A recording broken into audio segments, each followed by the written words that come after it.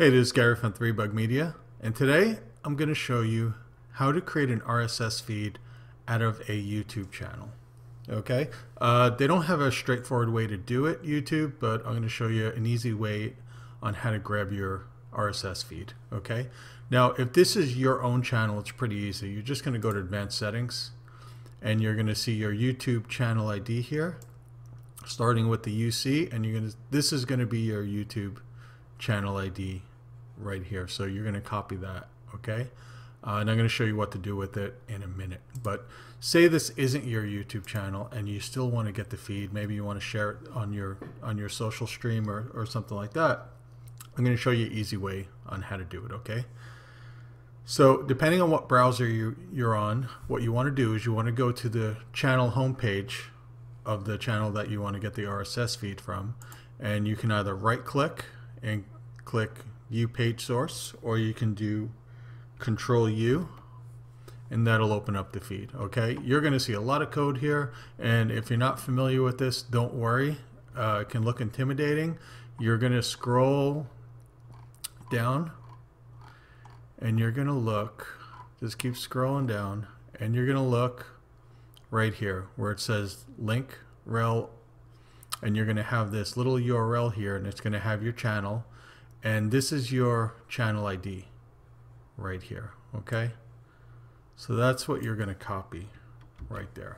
All right, say for some reason you're having a hard time finding it, another thing you can do is you can click Control F, and it'll open up a little search here, and if you type in link rel on there, what it's going to do is going to highlight the code on that page, and then you can just scroll down to find it, and you can see here you'll be able to find your channel ID that way. Okay, so once you have it, you're going to take just the channel ID, you're going to save that, and what you're going to do is, I have it saved over here somewhere, there we go, and this is what your feed's going to look like: https:/www.youtube.com/feeds/videos XML, and then you're going to have your channel ID here. And I'm going to put this URL in the comments so you can have it. And what you're going to do is you're just going to paste in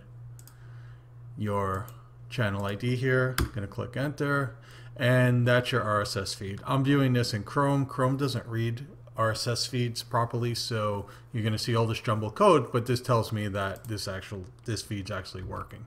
So now that I have it, a couple things you can do with it. You know, if you have a Feedly account, you can create an RSS feed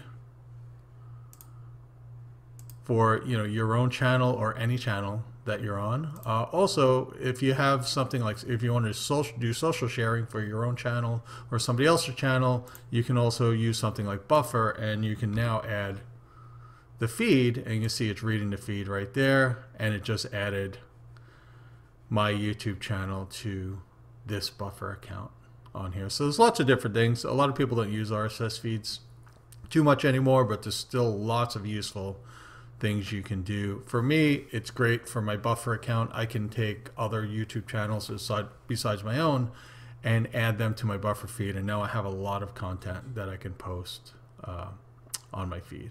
Okay, so that's about it. Like I said, this is what your channel, this is what it's going to look like. Just put it right here.